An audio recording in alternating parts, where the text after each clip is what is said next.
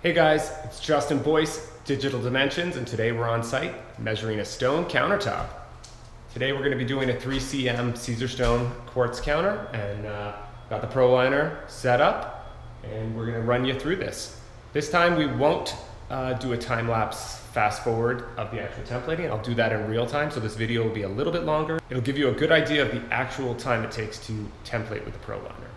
All right, we're just going to turn the Proliner on and get this going.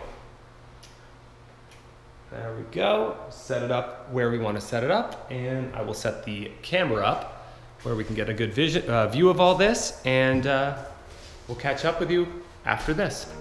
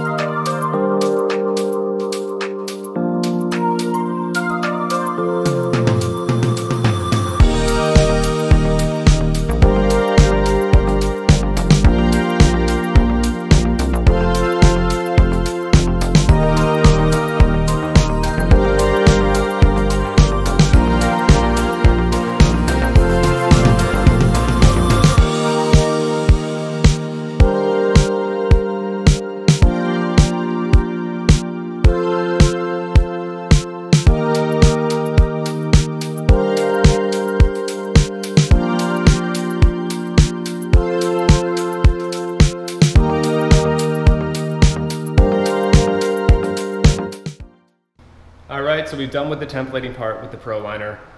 Now, critical part is to double check your drawings. So on the Proliner, you can check a few dimensions, and that's what we're going to do. We're going to check about 3-4 critical dimensions. That will verify the template. Then I know it's great, and just helps me sleep better at night. So we'll do that right now.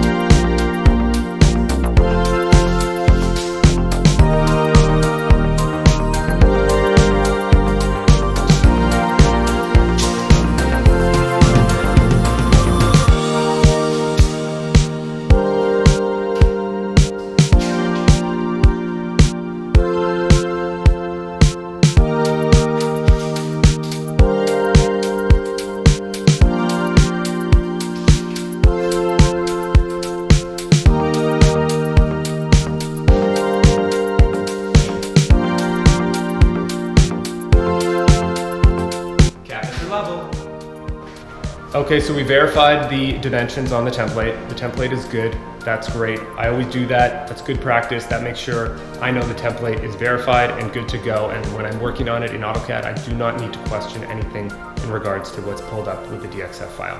The last step we did was checking for level, and that's very important. If cabinets are leveled, we need to notify the shop, and we need to notify the site super in this situation, and that way they can bring in their cabinet guys, get that fixed up before the new counters come. Okay guys, I've gone and uploaded the drawings, the DXF files from the Proliner to my laptop, and I'm ready to work on them in AutoCAD. Today I'm really busy. I've got to go to a bunch of sites, so I'm not going to complete the drawings 100%, but I am going to put them up in AutoCAD, make sure they are all good, and I'm going to save them under the appropriate file name, so when I get back to the office, there's no confusion. I know what to work on, and I do not need to question anything. Hope you enjoyed the video today. If you want to go back and see a previous video that kind of explains the AutoCAD drawing process, watch one of the previous videos. Other than that, thank you for watching, and stay tuned. There'll be more. Thanks for watching.